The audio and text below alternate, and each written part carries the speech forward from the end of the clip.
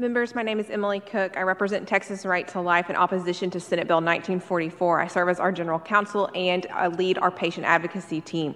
Over the Easter weekend alone, we fielded calls from 7 families. This bill codifies behavior that is detrimental to my clients. Let's take the patient liaison provision. This already exists. They're called caseworkers assigned to every ICU patient. I've had to fire several on behalf of my clients because the caseworkers simply are used to pressure families to consent to removal of life-sustaining treatment.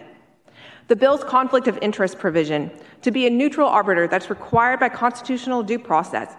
The entire committee would have to be made up of individuals not affiliated with the hospital in any way. The bill does not provide for this.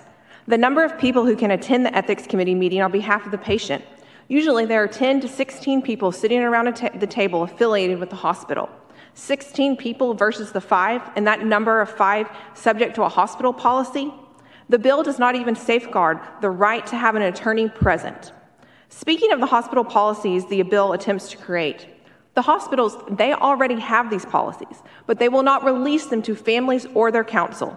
How would anyone know whether the policies comport with the bill's provisions? You wouldn't, unless you sued and engaged in discovery.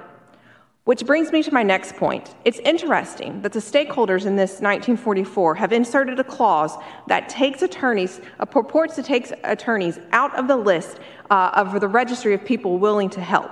Several attorneys are on this list maintained by DSHS, including myself. I get it that the hospitals don't like getting sued, but my clients also do not like having the decision-making right stripped away from them. The stakeholders who have drafted this bill are simply attempting to put lipstick on a pig. At the end of the day, someone else is empowered to decide whether to cause involuntary passive euthanasia that's characterized by a recent appellate court opinion. The real stakeholders are the endless families and patients that I encounter every day, from Amarillo, Abilene, Tyler, Greenville, Temple, and Denison just 2 weeks ago who have been subject to the 10-day rule in just the past 12 months. I urge you to recognize that Senate Bill 1944 would not help these individuals. Emily, I have a question. Sure. In your opinion, and you're a physician, you're a lawyer, that do you think 1944 is worse than what we have today? Absolutely, because it actually sanctions the behavior. It sanctions the behavior that's already going on in these disputes, and putting it under statute authority gives me less ability to say, this caseworker isn't working, because they could come back and say, well, this is their patient liaison that we're mandated by law to do. It negates some of those provisions. There's other provisions like the second opinion provision that Ms. Long was discussing a minute ago. We run into this all the time. They're empty promises. Of course you can have a second opinion, but only a second opinion here with the colleagues with whom I work with every day. When we start trying to get second opinions from outside the facility, the roadblocks, you have to have temporary privileges, and administration's not willing to do that. And I'm constantly counseling clients to push back on the narrative that they can't do something, because when the hospitals are motivated enough to do something, then treatment gets provided, transfers happen. One of the issues that Ms. Long wasn't able to bring up in her case, and this issue with her family, this is just about a month old. We just resolved this case.